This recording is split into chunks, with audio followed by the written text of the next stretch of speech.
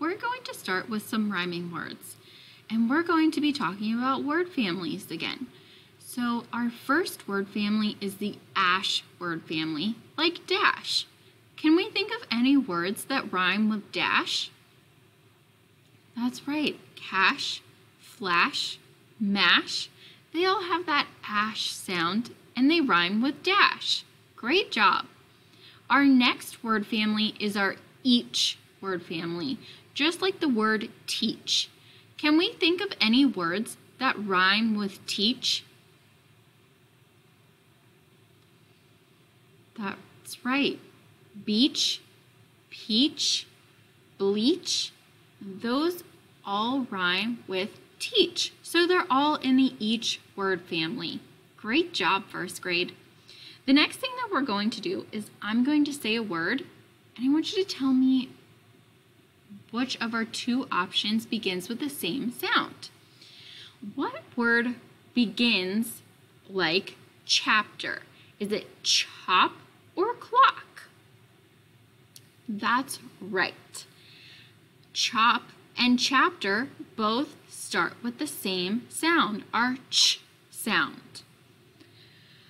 What word begins like shelter? Is it heart or shiny? That's right, shiny and shelter both have our sh sound at the beginning of those words.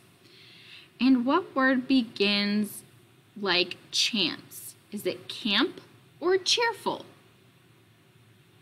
That's right, cheerful and chance both start with our ch sound. Great job, first grade. Now I'm going to give you some sounds and I want you to help me put them together to make a word. Our first set of sounds are ul, I, f, t. Ul, I, f, t. And when I put all of those sounds together, what word do I get? That's right, I get the word lift. Great job. Our next set of sounds are f, I, ul, m. F, ul, I, ul, m. When I put all of those sounds together, I get the word film. Great job. Now, I am going to say a word, and I want you to think of where you hear our sh sound. If I say the word wishful, where do you hear the sh sound? Is it at the beginning, the middle, or the end of the word? That's right, it's in the middle of our word. Our next word is the word shadow. Is our sh sound at the beginning, middle, or end of our word? That's right, the sh sound is at the beginning of the word shadow. Great job. And our last word is the word foolish.